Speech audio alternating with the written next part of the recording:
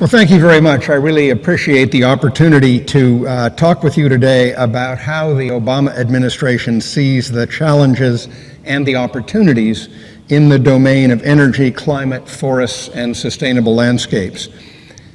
I propose to describe at least a few of the big ideas in this space that the President has been pursuing in order to put the United States on a fundamentally different trajectory than the one it was on before he took office, a trajectory that will achieve a more sustainable future for both the United States and the world. I think we all know that throughout history, energy has been an essential determinant of how we do across a wide range of global challenges. And in this century, energy choices are going to be key in that respect. Those challenges include building economic prosperity for all, producing and delivering adequate supplies of food and water, promoting global health, and of course, protecting the climate and the ecosystems that are so essential to societal well-being.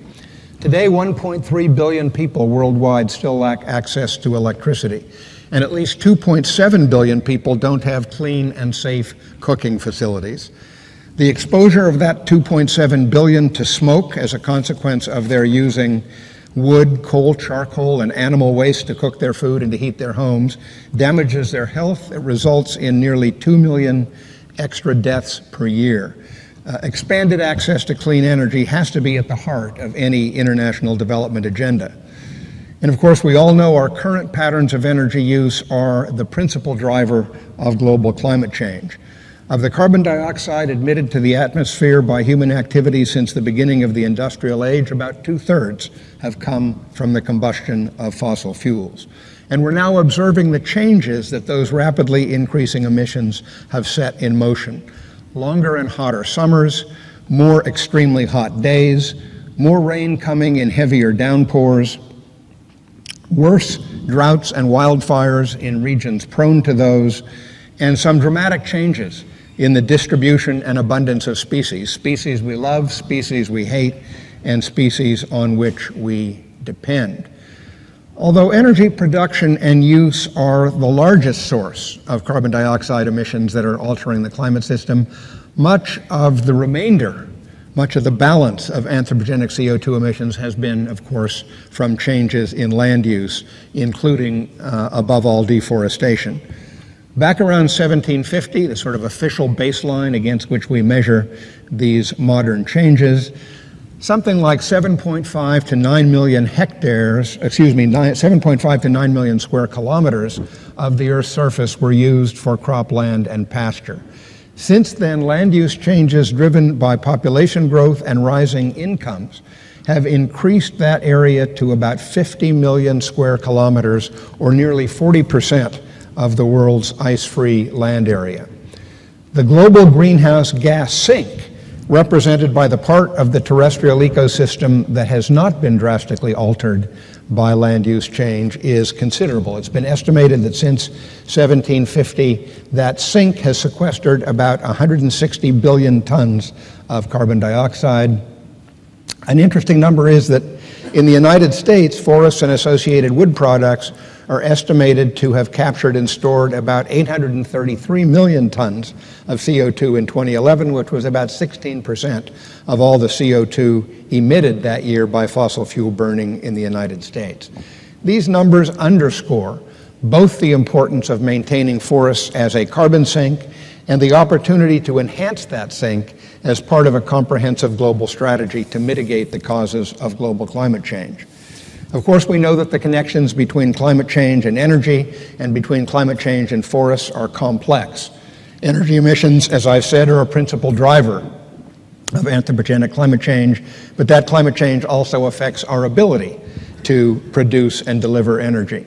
Much of America's energy infrastructure is vulnerable to extreme weather events. Consequences of climate change, such as extended periods of hot weather, more heavy downpours, and sea level rise, are going to affect those energy infrastructures as well as energy demand. Land use changes drive anthropogenic climate change, as we've also seen, but climate change, in turn, affects our forests.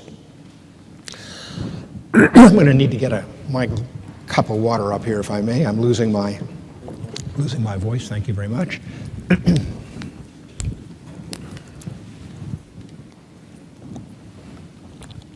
Climate change increases the vulnerability of many forests to ecosystem changes and tree mortality through fire, pests, drought, and disease. In the United States, we've seen climate change impacts on the timing of critical events for plant life, such as bud burst and emergence from overwintering, and impacts on insect infestations, such as those of the pine bark beetle, which has killed western conifer forests over an enormous area of land. Apart from the back and forth interactions between energy and climate and forests and climate, there are other interconnections among energy, water, and land use. Energy production and delivery require varying amounts of water and land. Water projects, water supply and irrigation, require energy and land. Agriculture and forestry depend on energy and water. Increasing population, a growing economy, and in many cases climate change intensify all of these interactions. And the complex nature of those interactions means that there are no simple solutions. But the Obama administration has had some big ideas that I think are going to make a big difference in our ability to address these issues, both in the United States and worldwide. And I want to mention a few of those, starting with advancing clean energy. The President has made advancing clean energy a priority in a way that his predecessors did not, with the largest investment in clean energy R&D in American history and several major initiatives in his climate action plan to advance clean energy deployment. Since he took office, the United States has increased solar electricity generation by more than tenfold and tripled electricity production from wind. Under the President's Climate Action Plan, the U.S. government is on track to meet its goals of installing 100 megawatts of renewable capacity across federal subsidized housing by 2020, permitting 10 gigawatts of renewable projects on public lands by 2020, deploying 3 gigawatts of renewable energy on military installations by 2025, and doubling wind and solar electricity generation from 2013 levels by 2025. The President has also put a lot of effort into driving down the cost of advanced energy technologies to speed their introduction into the market. 4 years ago, President Obama announced Sunshot, a goal to make solar energy cost competitive with traditional energy sources by the end of the decade. Today, U.S. solar energy is more than 60% of the way there. The cost of geothermal and advanced biofuels is also dropping, and since 2008, the cost of manufacturing advanced electric vehicle batteries has dropped by more than 65%. The administration has also made a major push to advance energy efficiency in our vehicles and homes and factories. In vehicles, we have pushed through historic increases in fuel economy standards for cars, light trucks, and heavy-duty vehicles. The administration has also partnered with rural electric cooperatives, home efficiency advocates, and private sector partnerships to improve building energy efficiency. The President's Climate Action Plan also, of course, recognizes the critical role of forests in mitigating climate change. It encourages new approaches to conservation and sustainable management to ensure that U.S. forests continue to remove carbon from the atmosphere. The President has directed public land agencies in the United States government to develop and implement climate adaptation strategies that promote resilience in forests and other plant communities, including an expansion of forest and rangeland restoration efforts in order to make natural areas and communities less vulnerable to catastrophic fire. Building on the existing network of federal climate science research and action centers, the Department of Agriculture is creating 7 new regional climate hubs to deliver tailored, science-based knowledge to farmers, ranchers, and forest landowners.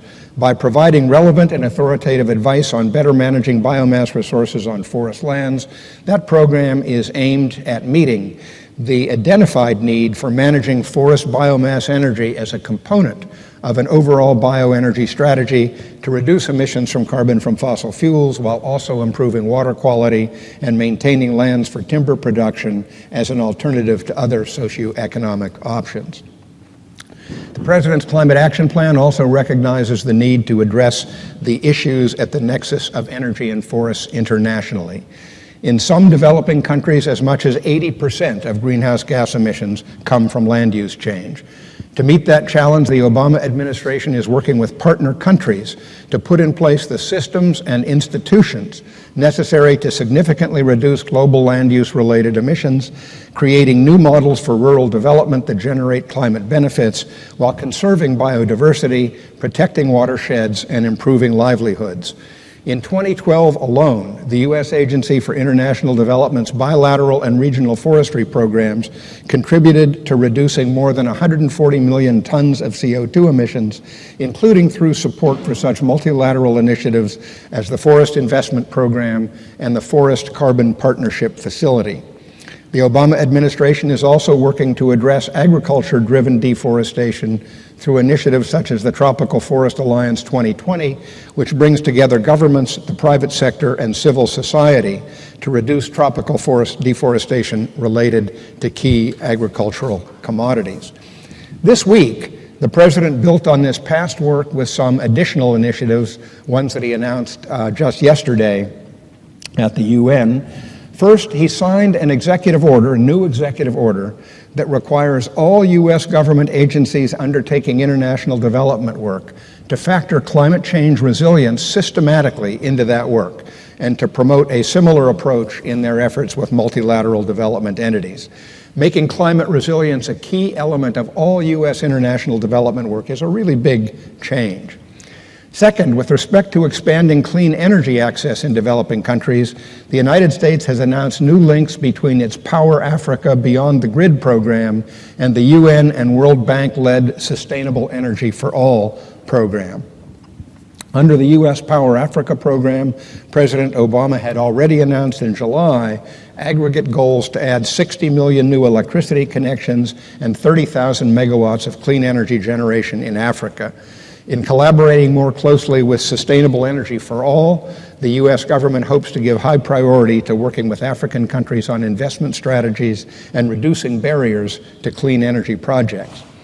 Third, the United States has joined other governments, the private sector, civil society, and indigenous peoples organizations in signing the New York Declaration on Forests, which lays out high-level goals to address deforestation and promote restoration. In connection with supporting this declaration, the United States government has announced some additional specific commitments. We have pledged to restore 15 million hectares of forest land domestically as our contribution to the Bonn Challenge global goal to restore 150 million hectares of forests and degraded lands by 2020. Collaborative forest landscape restoration program partners, including the federal government, have already committed over $300 million for 23 landscape-scale forest and watershed restoration projects. The United States government has committed over $1.3 billion to support REDD+. This funding has helped support efforts to reduce greenhouse gas emissions and protect forests in dozens of countries. The United States is a co-founder of the Biocarbon Fund Initiative for Sustainable Forest Landscapes will continue to promote reduced greenhouse gas emissions from the land sector, including REDD+ and emissions from agriculture, as well as smarter land use planning, policies, and practices. Finally, the United States government is looking forward to working with the signatories of this week's Indonesia palm oil pledge to promote its implementation. This pledge goes beyond the participating companies' existing sustainability policies and includes industry-leading commitments, such as proactive government engagement on policy reform and a principle of no planting on peatland. As a closing note, let me emphasize the role that the wider scientific, technological, and civil society communities have played in the accomplishments to date in the areas of sustainable energy and forestry. The academic and nonprofit research centers and the civil society groups represented in this room, and the governmental and philanthropic organizations that have supported them, have been immensely important in this space. There is, of course, a lot left to do. The challenges that still face us are huge, and we will continue to need, as President Obama has emphasized, all hands on deck if we are to succeed. Thank you very much.